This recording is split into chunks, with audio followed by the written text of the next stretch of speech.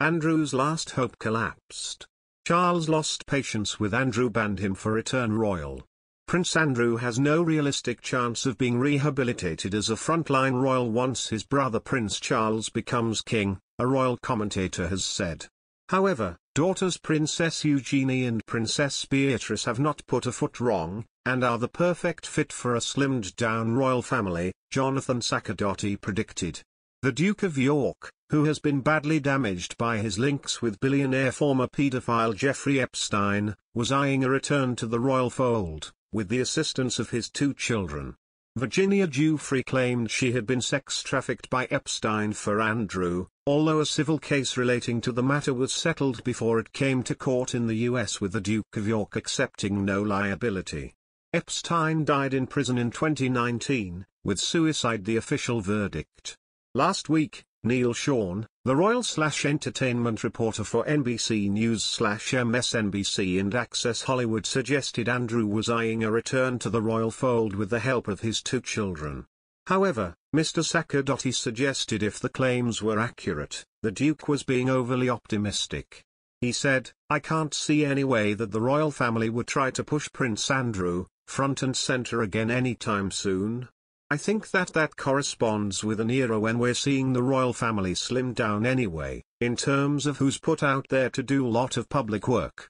I think that the Queen has divided more of her role to the next generations in order to alleviate the burden on her at her old age, and that is entirely reasonable. In due course, when Prince Charles is the monarch, I think we will see even more steps to slim down the working royal family.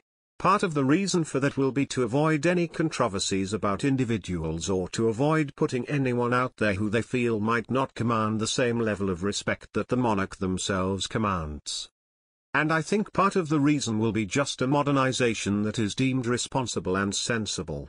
He explained, "There isn't maybe the appetite for such a large working royal family anymore.